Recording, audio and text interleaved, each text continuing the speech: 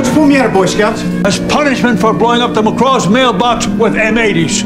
I was 13. That you remember. Oh. That didn't come to my high school graduation or college. Oh, bull fucking who? Why? Why? Jail time. Truancy. I was going to reward anything. None of your shit. I graduated from law school, for Christ's sake. As opposed to what? Dropping out? You. Let me tell you something, okay? Put a roof over your head, money in your pocket, clothes on your back, food in your mouth. Who paid for that college education? I never showed up to kiss your ass over. Your mother? We all waited. Quietly.